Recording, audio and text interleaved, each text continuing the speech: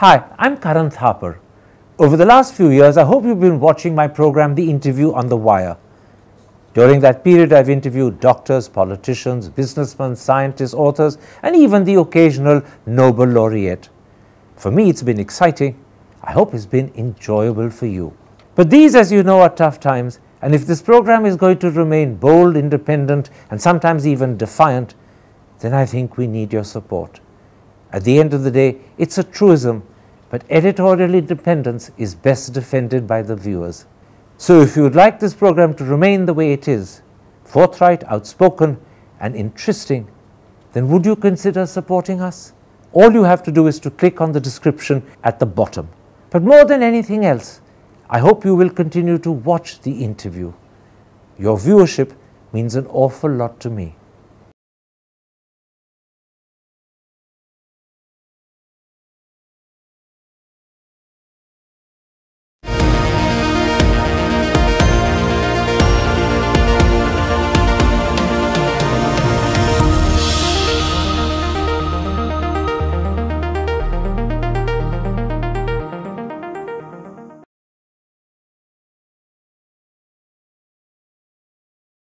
Hello and welcome to a special interview for The Wire. 48 hours ago, one of Israel's star columnists wrote in his newspaper Haaretz, "The bloodbath in Gaza must be stopped immediately. There have to be limits to the devastation." He says there are definitely other ways of tackling Hamas.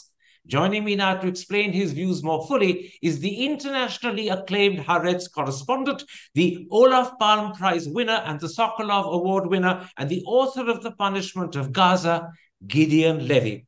Mr. Levy, in the op-ed you wrote for your paper day before yesterday, which was evocatively titled Enough, this is how you started. "The bloodbath must be stopped immediately. There have to be limits to the devastation." Let me start by asking, at a time when your government has repeatedly committed itself to an unrelenting, tough response to obliterate Hamas, why are you saying this bloodbath must be stopped immediately? I say so, first of all, because it is heartbreaking to see the suffer of other people, no less than to see the suffer of my own people. But there is another point, and that is that it doesn't lead to anywhere. It's not like I have any doubts about the right of Israel to defend itself, to punish those murderers who murdered so many people in one day, to smash Hamas. But the question is if the suffer of tens of thousands, hundreds of thousands of people is justified and is effective. You really think that if more people in Gaza will suffer, Israel will be in a better position, peace will be in a better position, the security of Israel will be in a better position? Surely not. Now, in that op-ed, you made 3 points, and I'd like to take you through them one by one. First, you accept it's impossible to let Hamas pass without settling accounts. What they did has to be accounted for. But very importantly, you add, there's a vast middle ground between doing nothing and massive bloodshed that has no point or purpose. Are you saying that Israel's response is not only disproportionate in scale compared to what happened, but also it's in danger of either losing, or maybe it's already lost, the moral legitimacy of its case? Absolutely. When I wrote this piece, it was a few hours after the bomb in the hospital, which killed, according to the health ministry, the Palestinian health ministry, 471 people. And I was deeply also under this impression. Finally, it was found out that Israel was not involved in it, which made me very happy, obviously. But for the victims, it doesn't mean anything. And the tragedy is a tragedy, and tragedies like this will be more and more if Israel will continue. It's inevitable. In a war, it's inevitable that things like this will happen, and maybe in a much bigger scale. So we better stop before.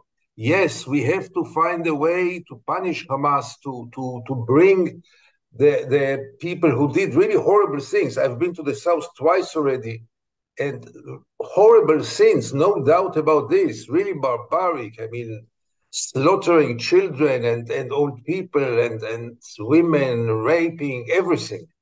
But it must be, as I said, limited by the international law, limited by any kind of moral values, and limited also because it's not effective.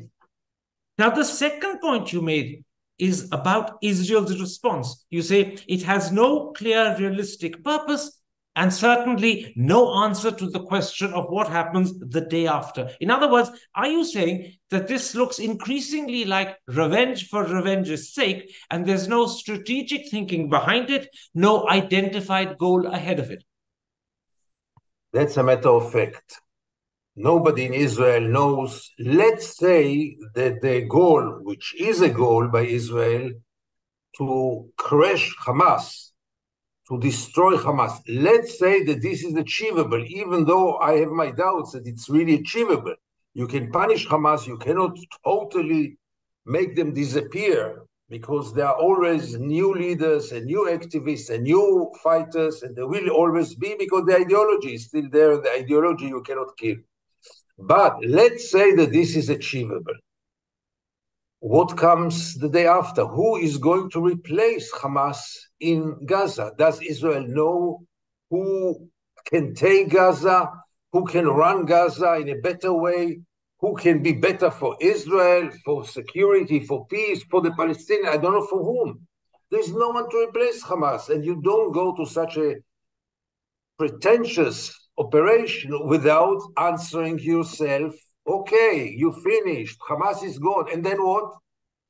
I'll come to that critical question, what happens after Hamas, if Hamas is successfully obliterated? But first, what you're suggesting is that not only is this revenge for the sake of revenge because there's no strategic thinking behind it, but it also suggests that this is, from the government's point of view, a knee-jerk, a sort of Pavlovian response.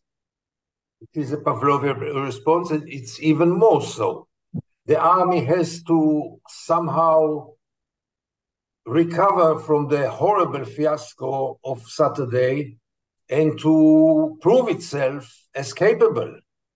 Here is the great opportunity to crush Gaza will be perceived as if the army is still capable. That's not a goal. And also for the politicians who run the operation, and above all Netanyahu, their chance somehow to recover, which I don't think they have a chance to recover politically, is by presenting a huge success, a great grand victory, which is impossible, obviously, but this might motivate them. So both the army and politicians like Netanyahu have vested interests, which are in a sense dominating their horizon and thinking. Absolutely, even though both have to take into consideration also another fiasco. Success is not guaranteed in this operation. The army is going into an unknown territory with unknown risks, with very devoted people and fighters, as we know, and nobody can guarantee that this will not be another fiasco.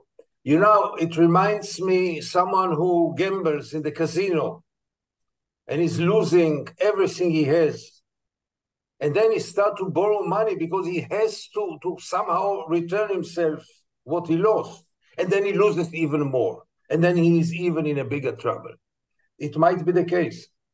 In other words, Israel could end up with a much worse problem because there's a real sense in which they're gambling over here. Absolutely. Look at the northern front. Yemen started to launch rockets toward Israel. Iran is still hesitating and considering what to do. It can turn into a catastrophe, a really existential catastrophe, if it will not be handled in a very careful and cautious way.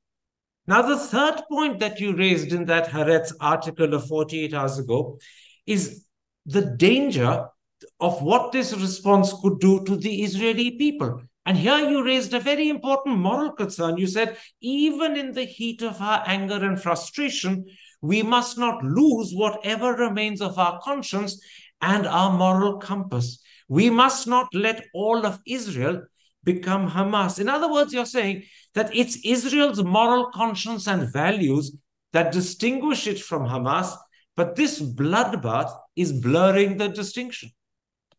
I couldn't phrase it better than you. It is a danger that the remains of conscience, as I wrote, and compass might really be lost, and they are lost now, at least in the Israeli public opinion. The call for extermination of Gaza, of whipping out Gaza, you hear it now everywhere, all over, not only among the right-wingers, more and more so-called leftists or center-left people start also with a real terrible call for killing everybody, for destroying, carpet destroy Gaza. That's a price that the Israeli society will not be able to recover from, because if we will become such a fascist society, and we are not far in any case, then what is it all about? But you're saying something very important, which I'll underline for the audience. You're saying the desire for revenge is beginning to distort the moral compass of the people of the country. Even the leftist. Even the left. Absolutely. Now, your op-ed leaves one behind with one very important question. You want the present airstrikes to immediately stop. But there are also, as you know, some 300,000, some people say 350,000 Israeli soldiers amassed on the borders of Gaza, and a ground invasion is imminent. 24 hours ago, your defense minister said very soon the soldiers who are outside will be inside Gaza. So are you now also saying that ground invasion must not happen at any cost? Even more so. I mean, the ground operation is the real danger. Because there we can get so complicated and so much bloodshed from both sides. Obviously, more bloodshed at the Palestinians as usual, but also soldiers by tens and maybe by hundreds might be killed. All those things should be taken into consideration before we go for it. And if we don't have a very clear, achievable goal, so what for? What for? I understand the need to do something, sure. But that's very nice, but that's emotional. This is not rational. Rational thinking is now to try to analyze what can we win and what can we lose from a ground operation. And I'm afraid the price will be much higher than any kind of achievements. And in fact, as you fear, the ground invasion could draw in Iran, Hezbollah, both of whom, whether you believe them or not, have threatened publicly that they will intervene if there is a ground invasion. We don't know whether they mean it, but it's not worth taking the risk to see. And then we face a real catastrophe. This can challenge, almost I would say, the existence of Israel. An overall attack, unless the Americans will get into it, and then we might face a world war.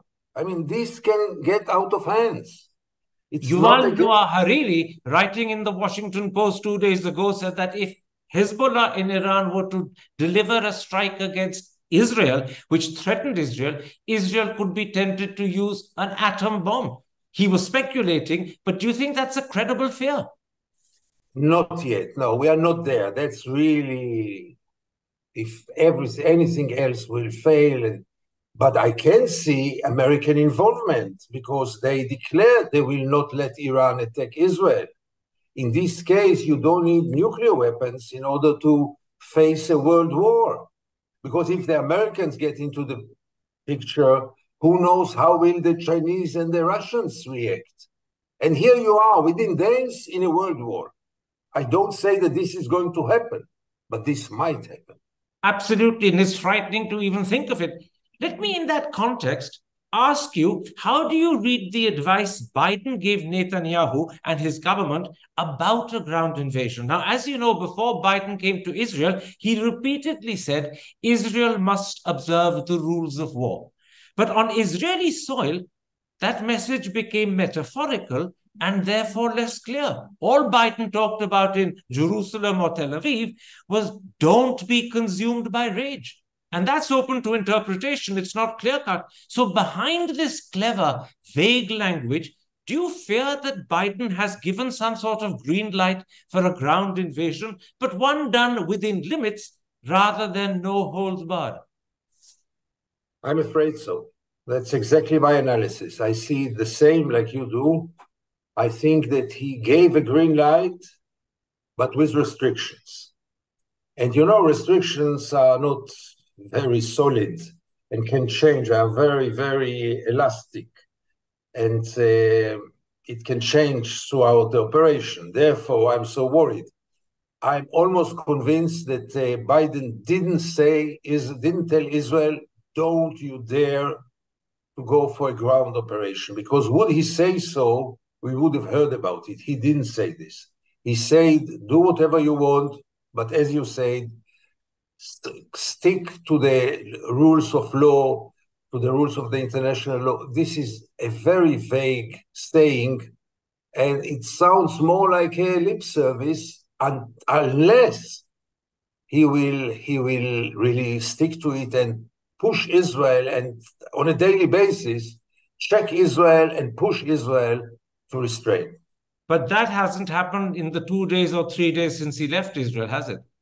Not at all. Even though in the last 2 days, if you see what happened, it didn't went out. I mean, the whole Gaza Strip is now one big catastrophe area and one big crime. What's happening there? One big collective punishment to 2 million people. That's no doubt about it. But Israel didn't make it harder in the last 2 days, ever since he had been here. But the expectation is that in the coming hours or days, not more than this, the ground invasion will start, and then we will face a new reality.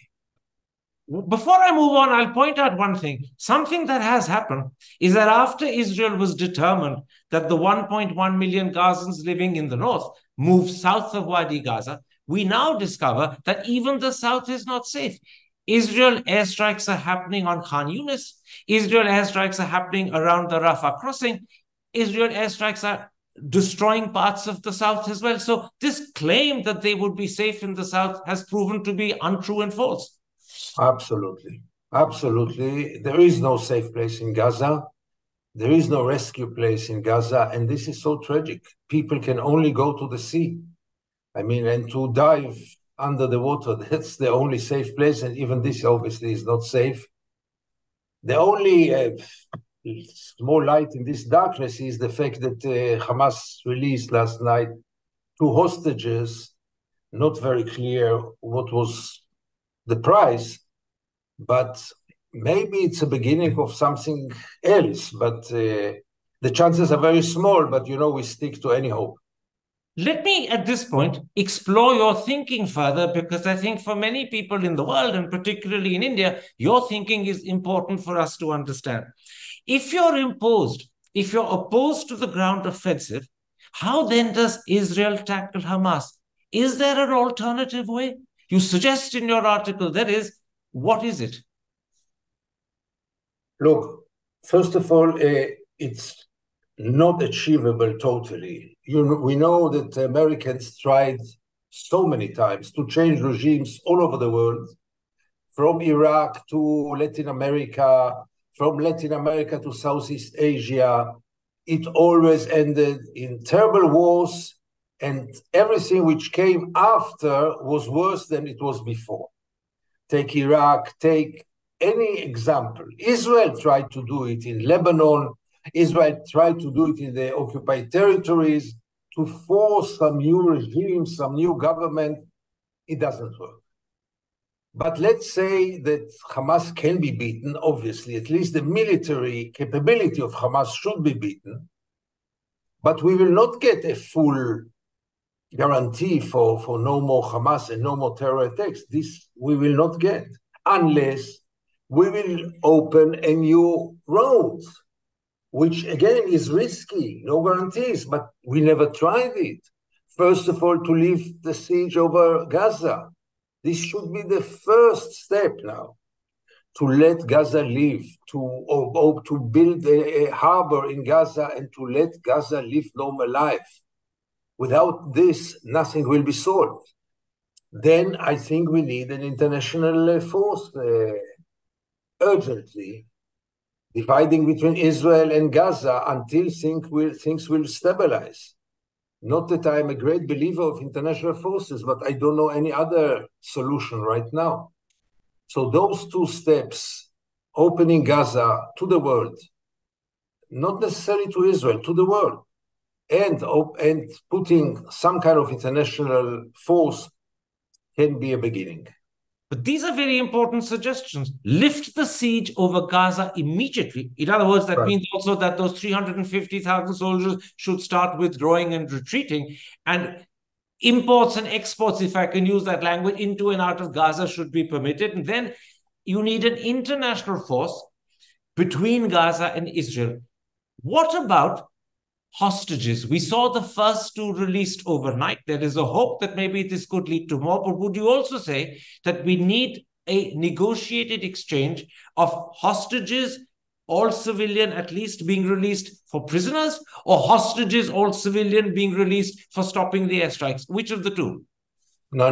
Hostages will be released only on the basis of releasing Palestinian prisoners. We have over 5,000 prisoners in Israel.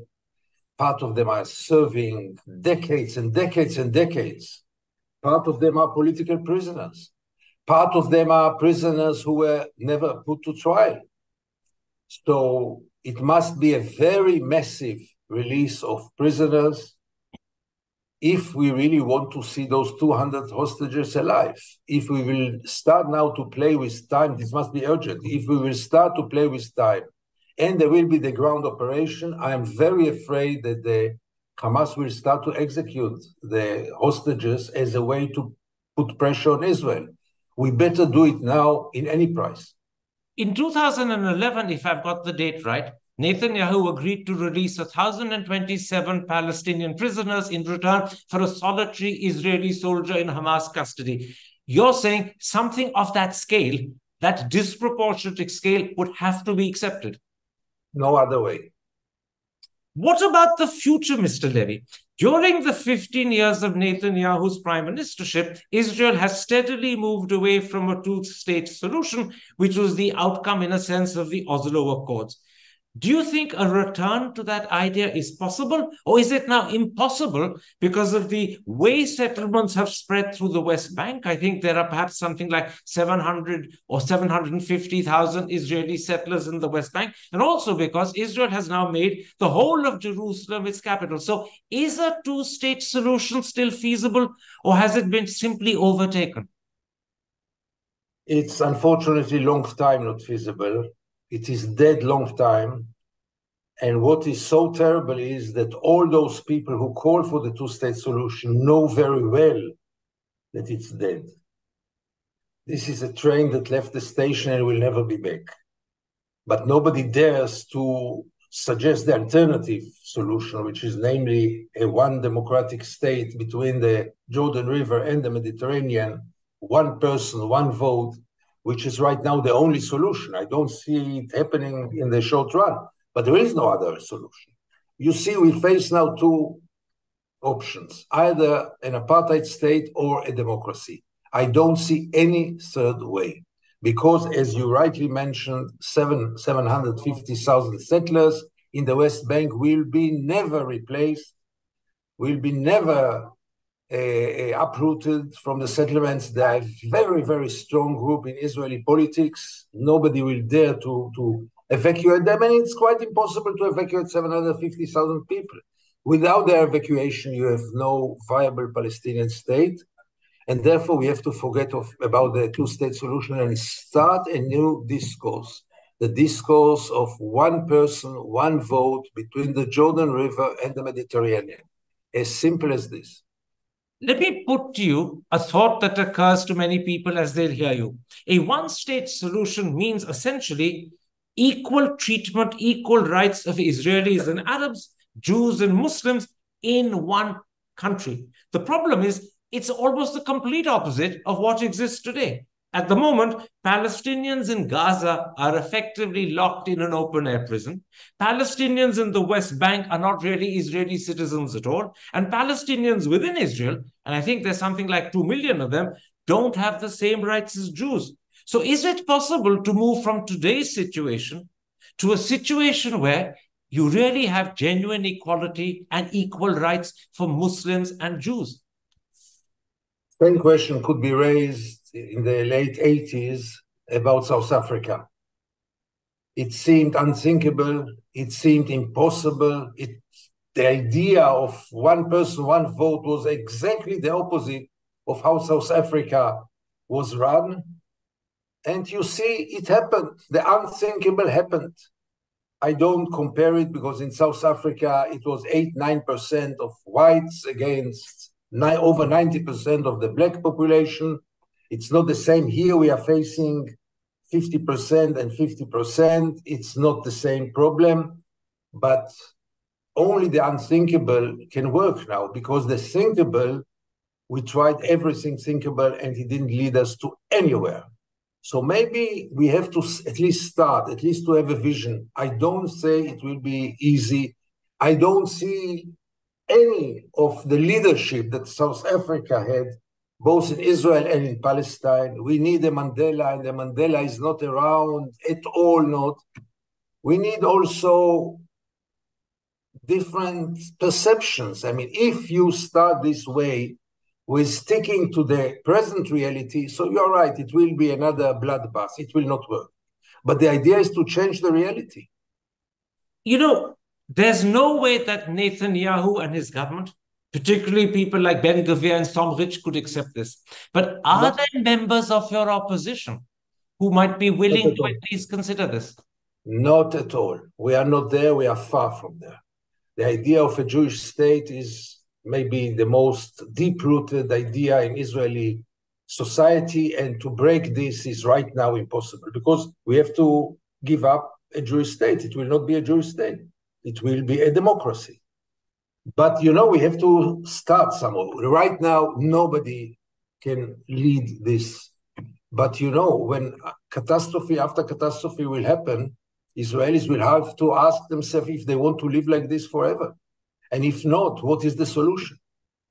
So you're hoping, even if politicians can't rise like Mandela, or like the South African white president who did a deal with Mandela, he deserves credit too. If your politicians can't be like that, you're hoping that society, over a period of time, will accept that there is no alternative, and Israel public opinion will move, maybe hesitantly, maybe slowly, but in this direction. I think the Palestinian society started already to move to this direction. Polls show that more and more Palestinians understand that that's the only hope. I hope it will also happen in Israeli society. Right now, I must emphasize again, there's no chance for it, but we have to start. But you're saying something very important. You're saying the Palestinian people, maybe slowly and hesitantly, are beginning to move in this direction and accept that a two-state solution isn't feasible. A one-state solution is. They are prepared, therefore, to some small extent, to forget the past and together create a new future. I believe so. I truly believe so, mainly when you talk with the grassroots, not with the politicians. The Palestinian politicians don't dare to say it, except of very few. But among the Palestinian society, you see more and more realistic voices who understand that that's the only solution. This is wonderful news, and it will be very heartening, because at this moment of time when the Palestinians are besieged and feel that they have their back against the wall, even if there is a small minority prepared to forget the past and look to a future, that is a hope for the future, isn't it? Absolutely. Before I let you go, Mr. Levy, there's one other connected issue I want to raise with you. There is a second problem Israel faces, and presumably it has to be tackled at the same time as the one we're just discussing. I'm referring to the way your Arab and Muslim neighbors view Israel. You know better than me that they resisted your country's creation in 1948. Thereafter, they repeatedly fought wars against you. Now, in the last couple of decades, no doubt countries like Egypt and Jordan, and more recently, the Abraham Accord countries have accepted Israel. But Saudi Arabia still has not, and neighbors like Lebanon and Syria clearly have not. But more importantly, the Arab street, the Arab people in the Middle Eastern countries have not accepted Israel. How should Israel reach out and overcome that dislike or distrust? There's only one way to stop any kind of operations like the one we see now in Gaza. You think that the Arab peoples who watch now what's going on in Gaza will ever forgive Israel for what it is doing to their own people? I doubt it. It's exactly working for the opposite direction. And that's another reason to take into consideration, another factor to take into consideration before we go for more brutal attacks, as justified as they are.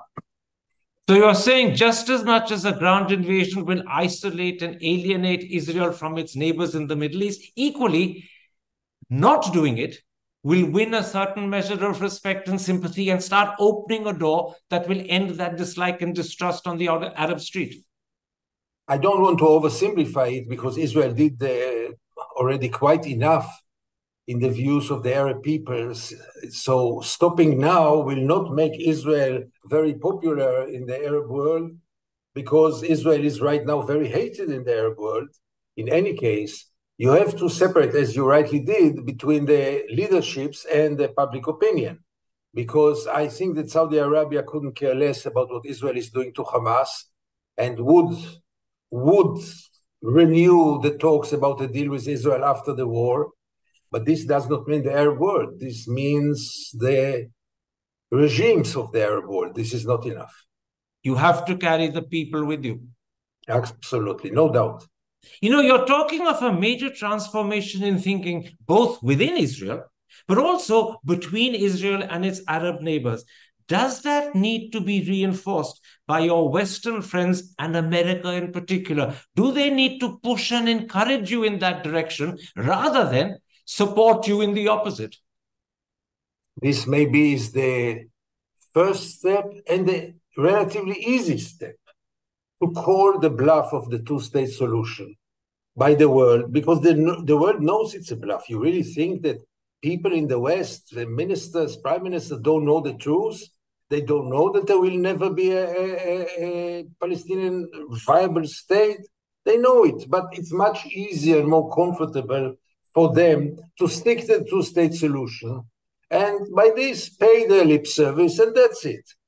Sure, that's the role of the international community before anything else, to change the discourse and to start to speak about other goals rather than unachievable goals, which are dead. But what you're requiring of the Western world and America in particular is not just a 180-degree U-turn, but a complete flip. Because for 75 years, America has said to the Arab world, it has to accept Israel. Now, America has to start saying to Israel, rethink the sort of country you want to be so that you overcome Arab dislike and distrust.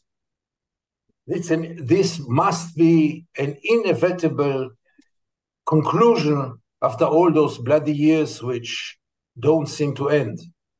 But Biden didn't seem to understand this when he came 2 days ago, did he? So we are still far from this. As I told you, we are still very far. But you know, someone has to start it. My last question. We're coming to this end of this interview. It's 48 hours since your very bold, brave op-ed appeared in Haaretz. This is, I know, definitely not the first time you've expressed such views. But this time you've expressed them at a moment of national crisis and trauma, which is very different. What response have you got from your own countrymen and women? As usual, mixed and very stormy. Majority obviously wouldn't accept anything I write, but there is a minority who start to understand that, especially among Haaretz readership, which is not an average Israeli public opinion poll, because Haaretz reaches out certain readerships and not everyone in Israel. I think that the fact that people start to discuss, even to curse me, has some meaning, because at least you know, the worst is standing water. When we continue again and again with the old cliches, this will not lead to anywhere because we saw where it led us until now. All those old cliches led us to the situation where we are today, which is a very dangerous situation. You're saying even if people read and curse you, that's okay because at least they've read you and they will be thinking about what they've read. That process of thinking has started. Undoubtedly. Mr. Levy, thank you very much for the time you've given me. And thank you very much for raising thoughts at a moment when it can't be easy to raise them, but they need to be raised and they need to be confronted. Thank you very much indeed. Thank you for having me again. Thank you. Hi, I'm Karan Thapar. Over the last few years, I hope you've been watching my program, The Interview on the Wire. During that period, I've interviewed doctors, politicians, businessmen, scientists, authors, and even the occasional Nobel laureate. For me, it's been exciting. I hope it's been enjoyable for you. But these, as you know, are tough times, and if this program is going to remain bold, independent, and sometimes even defiant, then I think we need your support. At the end of the day, it's a truism, but editorial independence is best defended by the viewers. So if you would like this program to remain the way it is, forthright, outspoken, and interesting, then would you consider supporting us? All you have to do is to click on the description at the bottom. But more than anything else, I hope you will continue to watch The Interview. Your viewership means an awful lot to me.